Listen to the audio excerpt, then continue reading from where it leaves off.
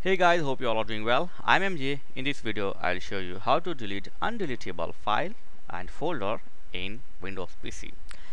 I'm not going to use any software or any app. You can easily delete by command prompt. So I want to delete this folder on the desktop, my work. Okay. So right click on the start and then click on command prompt. Here you need to type a simple code. Okay.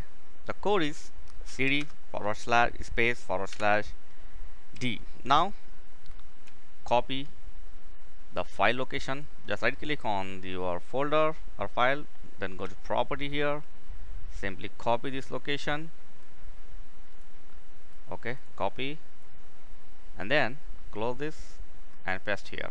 Give the space and paste, hit enter. That's it. Now type dri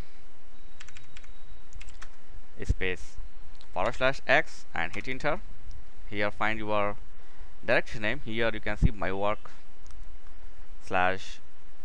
So here type the name. To remove this folder, just type mdri space /q space /s space. Now here type my work. Here you can see directory my work. You need to type this one, my work -1, and now when I hit enter, this folder will automatically delete. Let's see.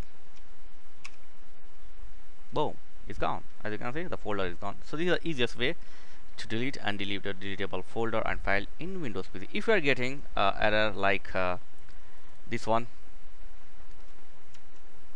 folder in use, that's mean a simple thing is your folder or file in use is open in your PC. So just close the file and folder and then try to delete this. It will delete. This is not a major problem.